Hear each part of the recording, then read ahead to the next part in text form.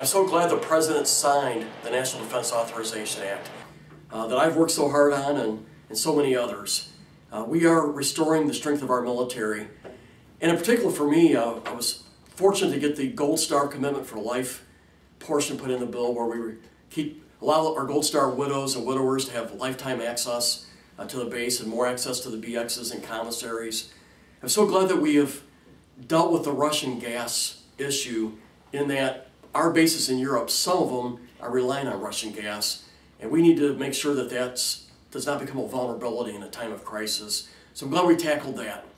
I'm also glad that we were able to get the OC-135s and the WC-135s put at Offutt Air Force Base, and also the doubling of the funding of the runway. And really, job number one for Congress is to ensure that we have a strong national security. And I'm glad that we're on the right path for doing that now. Thank you.